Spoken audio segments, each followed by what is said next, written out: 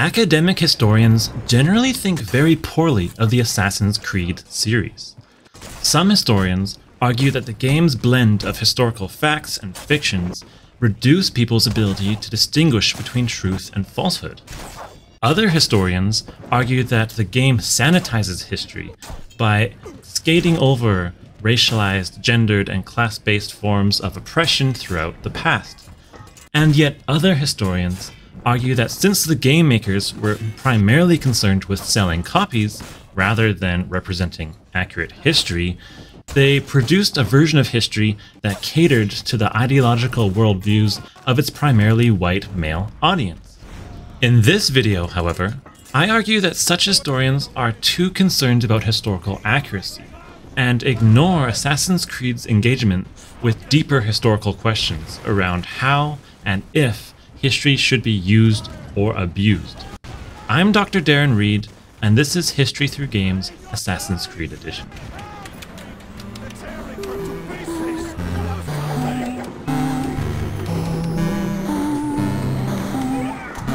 Thank you for tuning in. I'm a historian at McGill University, and this is a new video series I'm experimenting with to use video games to explore complex historical debates, concepts, or themes. And I really want this video series to become a collaboration with all of you. In fact, the only reason I'm doing a video on Assassin's Creed is because two of you suggested it. So please, let me know your thoughts in the comments on this video, on the series as a whole. You can give me any suggestions on games to play or historical themes to explore so that I can shape this series around your interests. The plotline running through all the Assassin's Creed games is that a giant corporation called Abstergo Industries is harvesting people's genetic memories to find the locations of hidden artifacts which it can use to control society. Now, using historical memories to gain power in the present is clearly an abuse of history.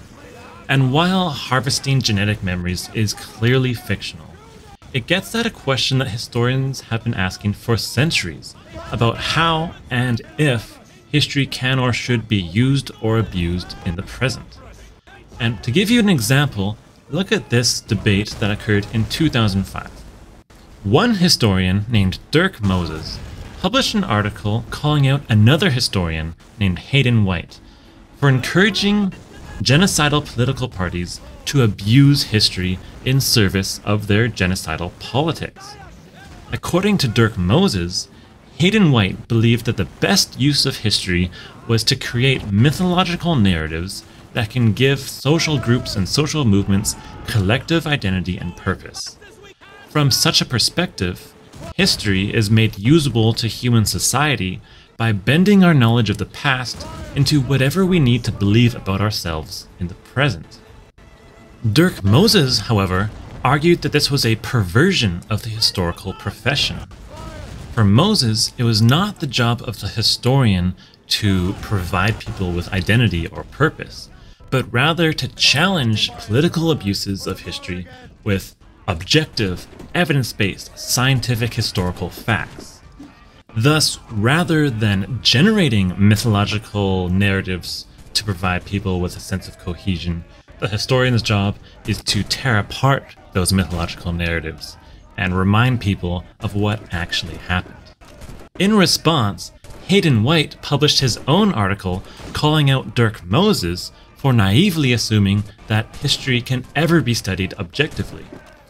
White argued that the idea that history can be studied scientifically or objectively was a myth created in the 19th century, that scientific history can tell us boring things like somebody's name or something a person did or when somebody died, but that objective history can never tell us why somebody was historically significant.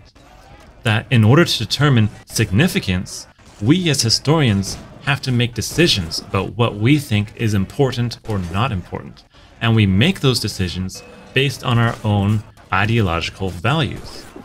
Thus, according to Hayden White, all historians use history to further their own ideological agendas, whether intentionally or not.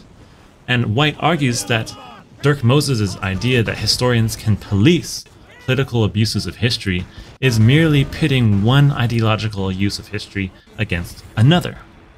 This debate between Moses and White is only one recent example of a century-old debate. Going back a little bit further, another example is Friedrich Nietzsche's essay on the uses and abuses of history for life, published back in 1874. Nietzsche argued that when history is used too much, it can stagnate society by making us get stuck in worshipping or condemning the past so much that we forget how to live in the present. And for Nietzsche, one of the best things that historians can do is help society forget aspects of its past that are not helping it live in the present. And this debate is far from over.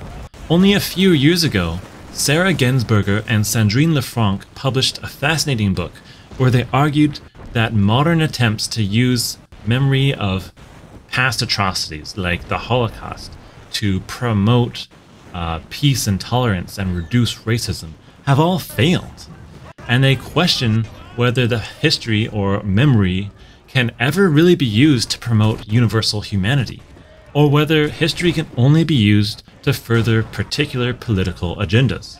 So you see, through exploring Abstergo Industries' abuse of genetic memories to find ancient artifacts and take over the world, the Assassin's Creed series engages in a debate over the use and abuse of history that has been fundamental to the historical profession for over a century and continues to go on to this day. But what do you think? Can history ever be used to good purpose, or is it always subject to abuse? Can history ever be studied objectively, or are historians inherently subjective? And what about the use of history in Assassin's Creed? Do you agree with many historians that the game abuses history for commercial gain, or do you think Assassin's Creed offers something that historians haven't acknowledged yet? Let me know your thoughts in the comments below. And like I said at the beginning of this video, I want this whole series to develop in collaboration with you.